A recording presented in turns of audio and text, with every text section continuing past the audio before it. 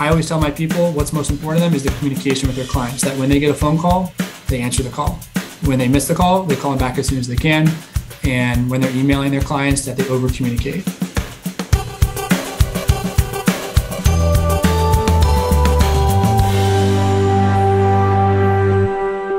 What we're doing now is we're really doubling down on our touch points and client relationships. And I've done surveys myself and asked, hey, like, what's most important to you as far as the service your rep provides?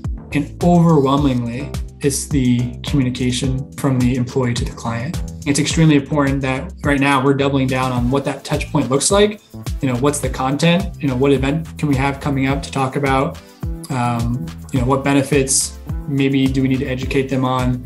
What games coming up might they need to swap and use ticket flexibility for? So I think if there's one thing that we're doing really well and focusing on strongly right now, it's touch points and how we execute those. The relationship between the service rep and the client is always going to be the end all be all. Like we look at every year on the Pelican side, especially, like what our benefits are going to be. The event access where, right now we're not sure, like, can we do certain things, but event access, ticket flexibility with ticket swaps, buybacks, discounts or credit for merchandise or concessions, all of these things. And at the end of the day, if we don't understand what makes people tick, then all of the benefits that we create kind of go to deaf ears. So, and what I mean by that is, as far as your question about answering the retention or renewal, dilemma, is we really just need to dig deeper into what makes each person tick.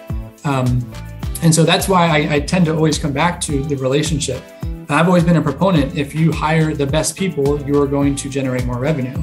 And so, obviously when you hire the best people, you want to develop them, you want to train them better, and that's going to be helpful. But at the end of the day, if I can hire the best people who are really good at developing relationships and being likable, then I think that's going to really help us solve our renewal equation. And look, there's going to be a lot of people who don't come back due to COVID, or it's just not for them anymore, or they can't make the commitment to 42 games, whatever the case might be. But at the end of the day, we have to find out, okay, Joe Smith, he can care less about getting an autograph from a player. But you know what? He's got 2 share partners and he needs ticket flexibility. So when he needs help on moving a game around and we have the inventory, we better take care of him. And then the other person might be the complete opposite, and they want all the love in the world and they want a photo opportunity with the players. The hardest thing for us is to make the delineation between business use and personal use, but it really comes down to the relationships.